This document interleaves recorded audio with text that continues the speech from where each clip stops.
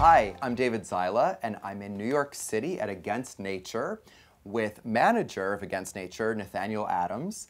And today we're talking about how to identify a custom suit. So, Nathaniel, tell us a little bit about how we know a custom suit from a non-custom suit. Well, there are a few ways. One of the most obvious ways is to look at buttonholes. The buttonholes on the sleeve of a high-end suit will tend to be working buttonholes. You can actually open and close them. Oh, I see. So you undo. Okay. Exactly.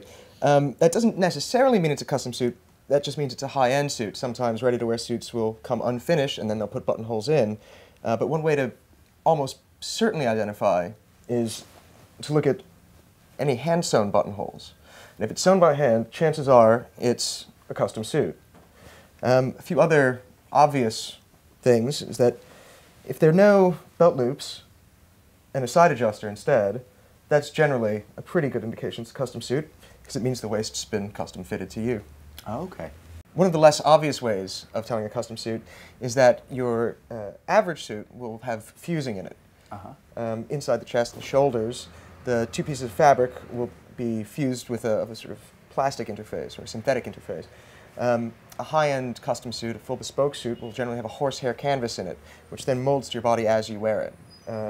And very, very fine suits, that'll be hand-sewn in. Okay. And that is how to identify a custom suit.